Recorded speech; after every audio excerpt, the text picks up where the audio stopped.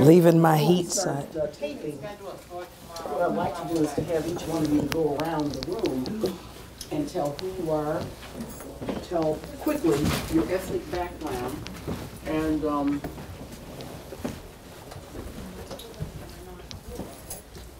maybe what you can stand or sit or whatever you, sitting is fine or standing, Okay. whatever makes sense for No, you. we'll see. I'll sit. I'm not preaching. What's your insight on the LGBTQ community? Lesbian, gay, bisexual, transgender, queer community. And we'll explain things as we go along. And what we're going to do is I'm going to introduce Reverend Cooper officially online. We're not taping now, right? I'm gonna edit this out. Okay. Yeah, because I mean, I'm smacking my lips and not ready yet. I gotta put some lipstick on also. But Reverend will talk about faith and health care. She has an example from Blue Cross Blue Shield that she'll use. Then we'll shift over and she'll talk about the LGBTQ community and its impact. She's an active member of that community as a lesbian.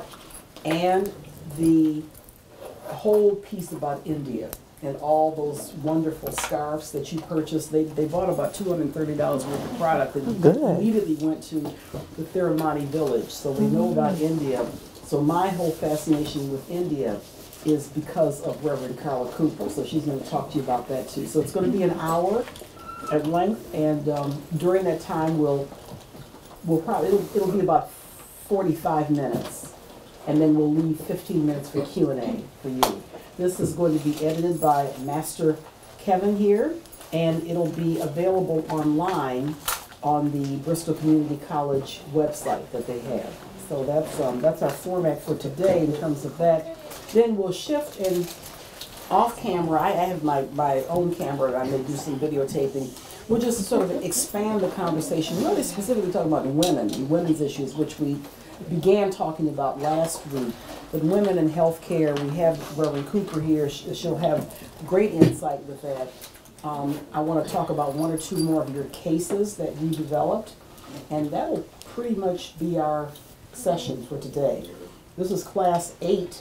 We only have 2 more sessions after this, so next week we'll begin to wrap up the discussion, talk about the remaining number of your cases, and then we go into week 10 where we wrap everything up and eat food. Week 10 is where you participate fully by bringing a dish of your choice. So that's how we're going to have things rock and roll.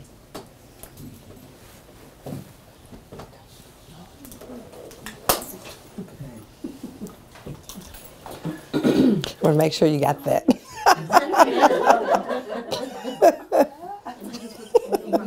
That's important.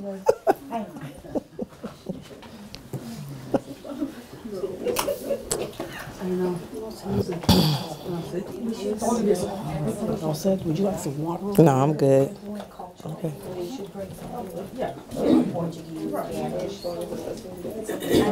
This is, when you came in, you saw some of the shots from yesterday. We had our Black History / St. Patrick's Day breakfast, which was a big success. We had about 140 people there, all walks of life, corporate America, nonprofit, educational institutions, faith-based organizations, and Reverend Karla Cooper was our keynote speaker, and it was just fantastic.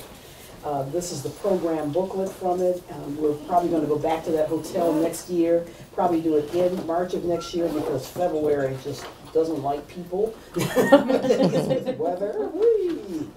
And so we just had a good time. And I'm very grateful that Reverend Karla Cooper was able to come and stay, extend her visit, and also come to class, because we like to have live experts to come to class. So this is a great opportunity for us. So I'll introduce her in just a few minutes, but I'd love for, again, to go around the room, tell everybody who you are, maybe what you do quickly, and your ethnic background, and then the LGBT connection and you.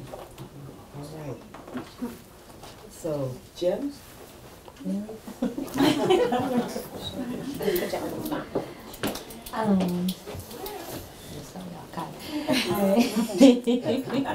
am I saying again?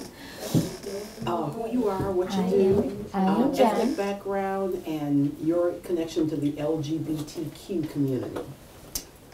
I'm Jennifer Landry. I work for Personal Touch. I'm a CNA. I am Indian, Portuguese, Irish, and French. I don't know, I have patients that are lesbian, you know what I mean? Doesn't bother me at all. But you have patients who are Yeah, lesbians. I have patients, I have friends. Yeah. I have more fun with them than I do with street people, but it's alright. We have fun. Because I'm going to grab Elizabeth, hand me that tripod back there, please.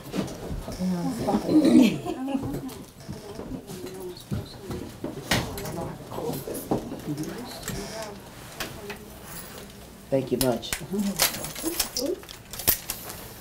Thank you. Oh boy.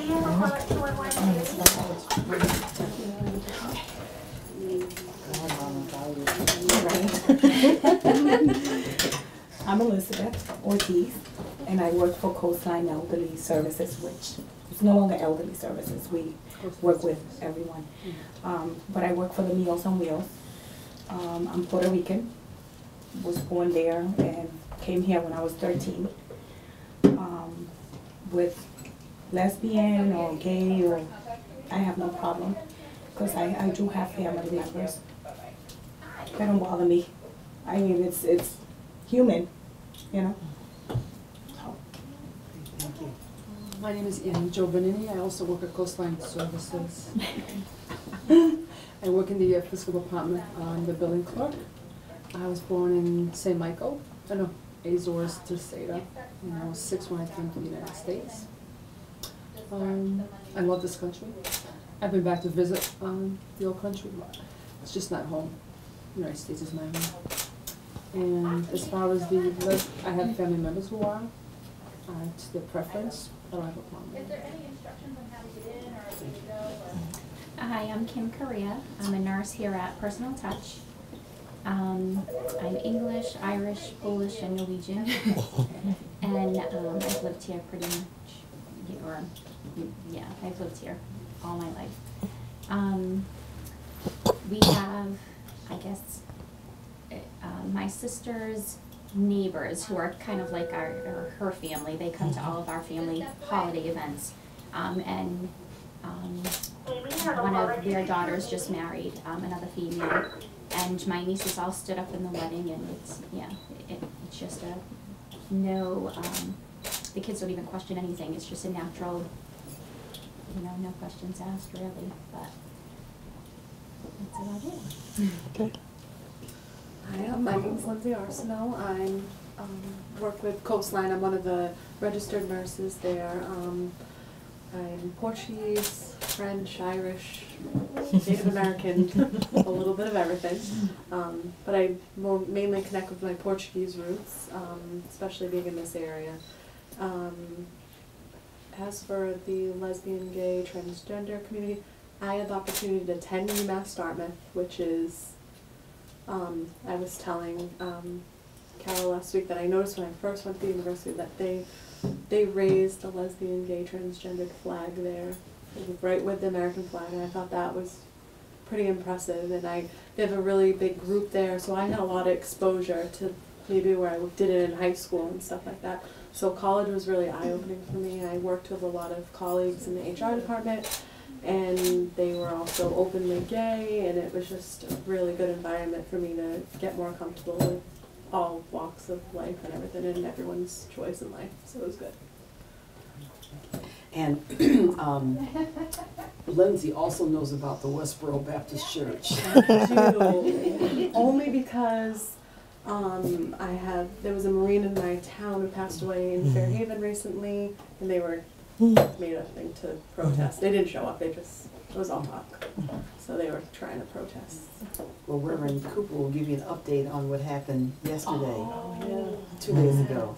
They did show up.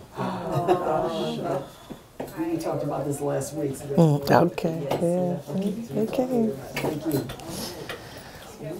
My name is Rose Beck and I work for Personal Touch. CNA, and I'm Polish and Portuguese. And I do not have any patients that are transgender, gay, lesbian, but I do have a 12-year-old niece that is, and it comes very natural to my family, to everybody. I have 2 small children that don't even question it. They see them together all the time. So that's, and I support her 100% on any choice that she makes with her own life and anybody else's. So, that's good. Thank you. Hi, my name is Suzanne Ladney. I work here at Personal Touch as an aide, and I'm Portuguese. And I really have no connections with all that stuff. I mean, I know of it, but I don't have any. And I'm good with it. I'm Katie Cardozo, and I'm a nurse for Personal Touch as well as the one of the local emergency rooms. I am Irish, Native American, and German. I don't really have any cultural connections, though. We're just pretty standard American family. And my connections is family, co-workers, friends. I mean, like Lindsay was saying, college was quite the eye-opening experience, but just very, very natural and very opening, and it's no different to me than anybody else. Yeah. So we'll start off with just a brief, because I want to spend more time on the LGBT connection and healthcare. But talk to us first about faith in the workplace. This is what we started off this morning with the other group that we addressed. You're a theologian. You are a chaplain at Doane College. Certainly have expanded your reach and your personal touch in terms of faith and values and ethics. Talk to the group here about the importance. We had a very lively conversation last week about religion in the workplace. We also talked in depth about the Jehovah's Witness faith and what their taboos are and what they believe in. So this is something that I think we're realizing is very much a part of healthcare. We don't talk about it that much. We just make assumptions, but I'm open for you just to put your theological spin on the importance of faith, the healthcare industry, and the workplace. All right, so Reverend Cooper. Sure. You know, there has been recent research, and I say recent, probably within the last 5 to 10 years, on how important faith is in terms of healthcare, especially dealing with patients who are in terminal illnesses. And part of that, and it has really nothing to do basically with a faith tradition or a religious practice, but more so in centering oneself in terms of the energy field that that prayer and meditation brings into this whole notion of wellness. And so and I have a lot of physicians, medical professionals in my family, and one particular relative had shared with me how he's used to teach at Emory, and he said that how things have changed so much in terms of part of the requirements to be a physician now is to take some spirituality courses as well as cultural competency courses, and that wasn't the story, you know, 15, 20 years ago, because patients and physicians are using more of a holistic approach rather than always a prescriptive approach. How can we address wholeness rather than finding an immediate remedy? Because sometimes healing takes place when there's never a cure. and healing is as much mental as it is physical as well. So looking at the total body in terms of how that works. And so when we engage in various faith traditions and honoring those faith traditions, many of the questionnaires, and I've done a small amount of work in terms of hospice chaplaincy and as a pastor dealing with my parishioners and others who are at various stages in their healthcare journey, with beginning stages of cancer to all the way seeing it through other maladies that take place. And one of the questions that's always on the questionnaire when a person is admitted into the hospital is, what is your religion? And inevitably, I would see that questionnaire filled out as Methodist or Catholic, but that's not a religion, that's a denomination. So Christianity would be the religion. And that means something because we have such a religion as a practice, and there are people who say they're not religious. Everybody has a religion. I religiously every morning wake up and wash my face and brush my teeth. That's my practice. That's what I do every day. The avenue of how I use my practice, I use Crest. So Crest will be my denomination, right? But my religion is brushing my teeth. My faith tradition is Crest. I'm confident that Crest will get the job done that I need to do, and everybody is excited because of that. But when we look at this in terms of how do we engage someone who might use AIM or baking soda or whatever, how can we all get the same results? We want our teeth clean, and the world would be better for that. And how do we allow for that diversity expressions to be realized in terms of our faith traditions? If our practice is a different sort of practice than what others see, I might be a patient in a Jewish hospital that won't discriminate if I'm a Christian or if I'm Muslim, but I may have to articulate that I may need this particular sort of chaplaincy to help me, or if I'm an atheist, those things are important. So we have to learn how to honor those differences, and it's very important because, like I said, most recently, a lot of research has come out in terms of how religious practices and faith, especially meditation, have centered in terms of holistic care and healing and all of that. So it's quite important. I was looking at some of the things that was on the board and trying to figure out where those have resonated, and it's very important to know if a person has a particular trajectory in terms of where they work out their soul salvation, if you will. It's quite important. Let's move right into a broader discussion about the LGBT community. And because I don't want to assume anything, because I'm continuing to learn. You all know I've been in business for 28 years doing this work, but I realize the more you think you know, the more you need to know.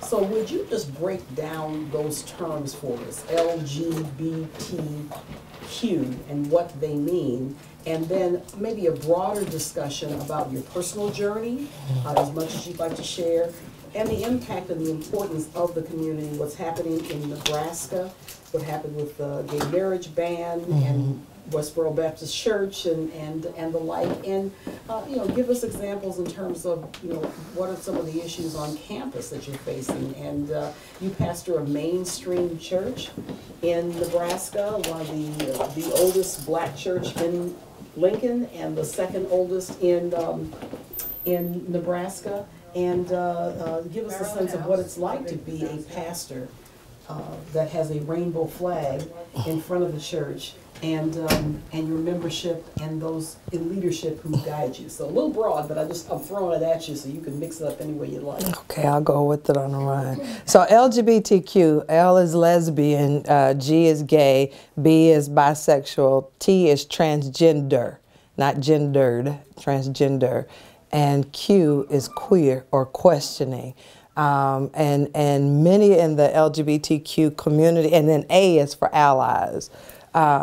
Many in the LGBTQ community now are using the queer term as an academic term, queer questioning, and have redefined it as something that's empowering. So it's not offensive in academic circles to use the term queer, and a lot of younger people, college age and below, are claiming that particular title because it is not the binary constructs that we have in terms of gender identity and sexuality is so fluid, and so there are those who might not be able to identify succinctly as being lesbian or gay because of the gender fluidity that takes place, which raises a confusing question, I suppose, when we talk about gender fluidity. And I'll just throw this out as a point of conversation and then sort of weave it back in.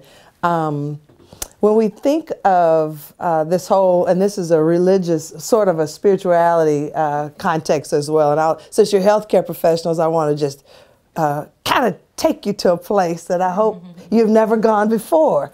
If you think about it, we are spirit before we're flesh, right?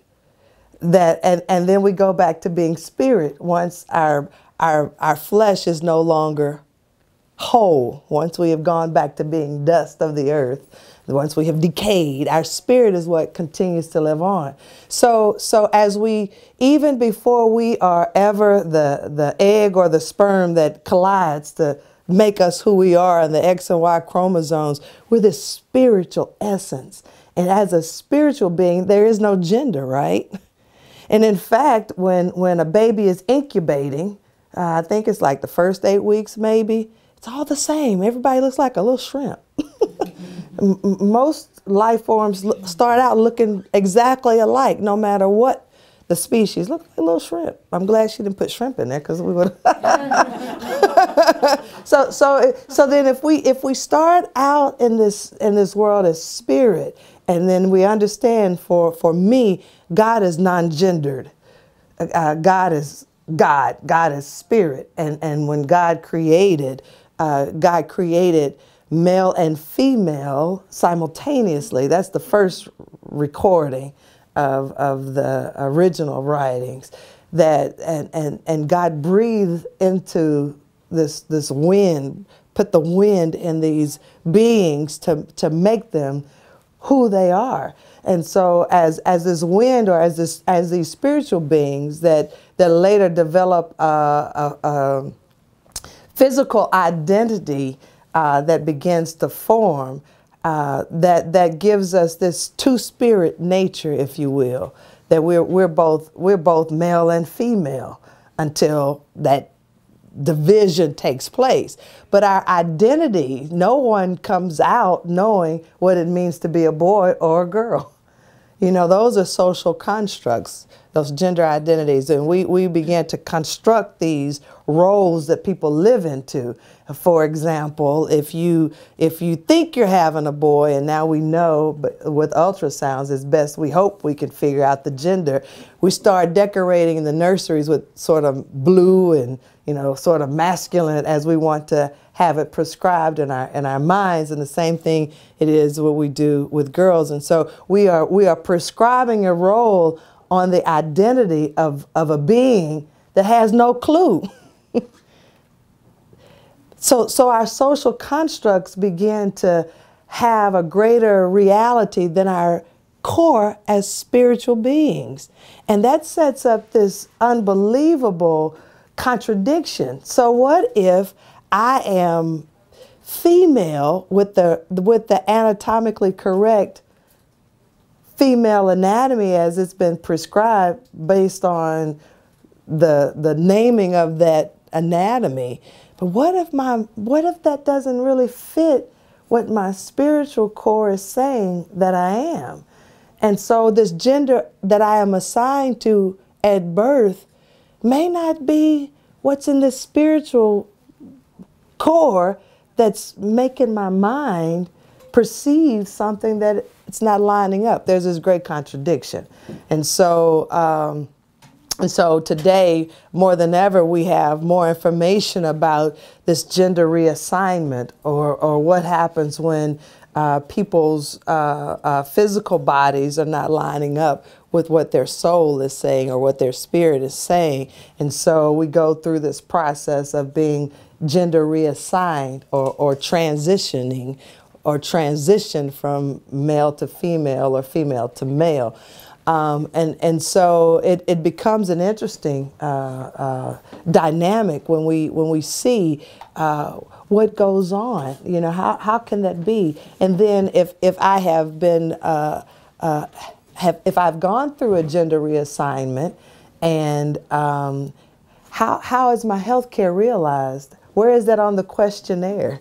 Because on the questionnaire that we fill out, male or female. And how, if I have become a transgender person, where do I mark? And how as a health professional, will you work with me? Because now my physical, the anatomically correct parts have been attached, but I'm still on the inside. My entrails might still be male or female. And so that's an interesting phenomenon that many transgender people are dealing with. And the most marginalized group within the LGBTQ community, I say, are the transgender women. And when I say transgender women, these are men who have transitioned to be women. And